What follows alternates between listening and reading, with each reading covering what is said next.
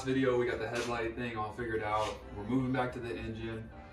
We're going to show the turbo install, we're going to show the intake install, we're going to show the intercooler plumbing, and we're also going to show the plumbing for the oil and coolant lines for the turbo. A couple cool things to get done today, and let's get it. Okay, so I wanted to show a little clip of us putting the heat resistant tape on the firewall there. Another clip here of the intake, EGR tube delete. There's a bunch of write-ups on how to delete the intake of all the emission stuff, but that 180 pipe you see there for the heater hose is how we blocked off the heater core, and then the butterfly valve plugs there. I wanted to show that as well.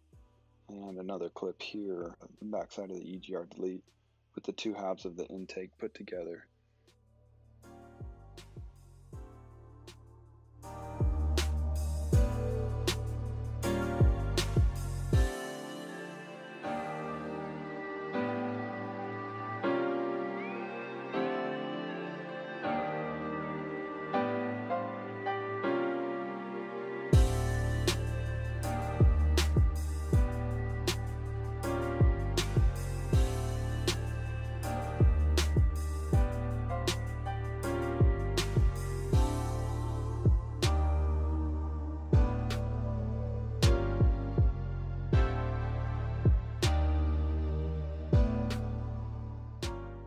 Here's the part number for the studs. It's a part number for the nuts. They call these a one-time use. They're kind of crimped on the end there. And then here's the part number for the washers. I think it's at like 5 millimeters or something like that.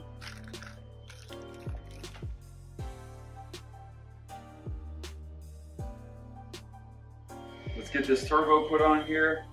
This water line that goes right to the block, this has to be started before you actually bolt the turbo on because there's no clearance in there. So I'm gonna try to get that done and see if we can get it.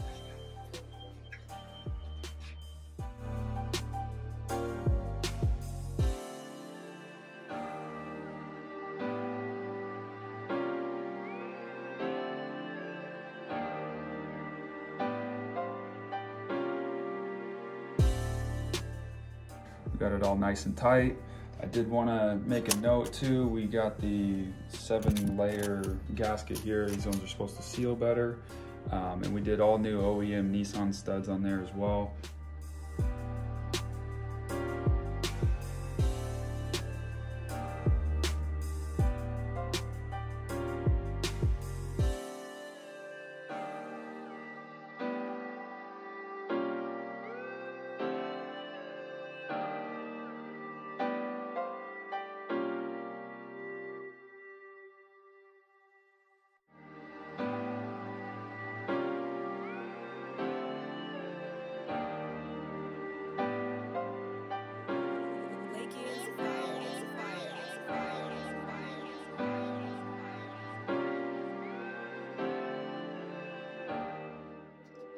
Now we got our oil feed, comes right out of the top of the turbo there. We're gonna come around, go underneath here, over the top of the bell housing. We're gonna come right down along the side of the lower portion of the intake.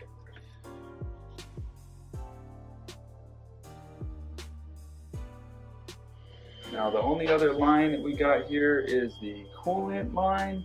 This one's gonna go around the bell housing as well. It's gonna end up going to the upper radiator hose. So if you've got all your emission stuff deleted on the intake, you've got a little bit more room to play with on wherever you wanna route it. But if you've got all your emission stuff, you might have to find a nice place to feed it through.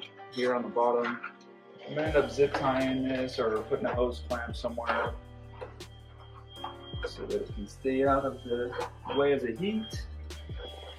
All right, so I just followed the oil line with the coolant that's going around here. I zip tied them to each other.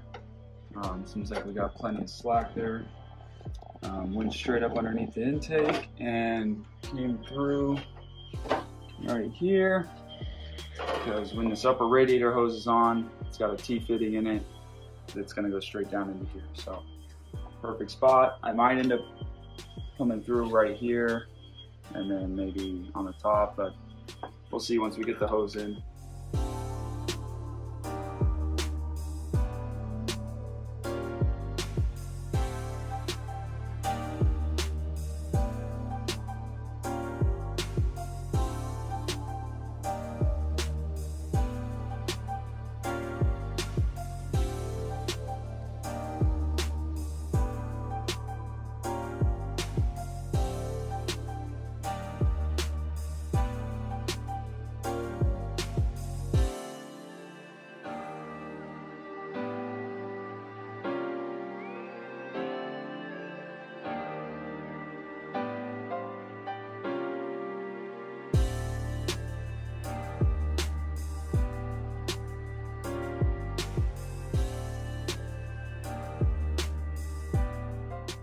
Alright, so a quick note on this intake pipe here. The pipe that comes for this on the ISR kit doesn't fit. I tried for hours. I saw some other stuff of some other people having issues with it online. What I ended up doing with it is I cut a chunk out of it right in the middle and then clocked it whichever way I figured out was gonna work. Just put another little hose clamp. Might end up giving that and have it TIG welded or something, but the hose clamp might work for now.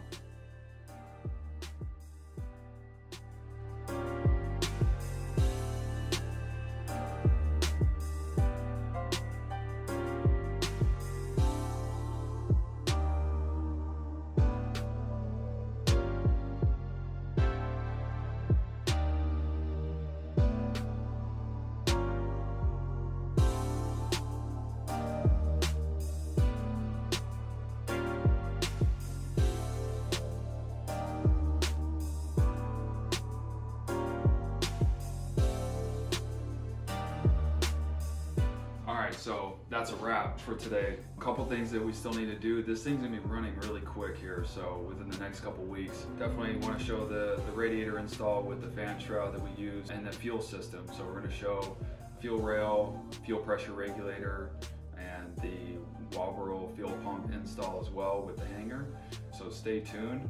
I appreciate everybody's support with this channel. If you don't mind leaving a like, leaving a comment, it helps out a lot. And we'll see you for the next one.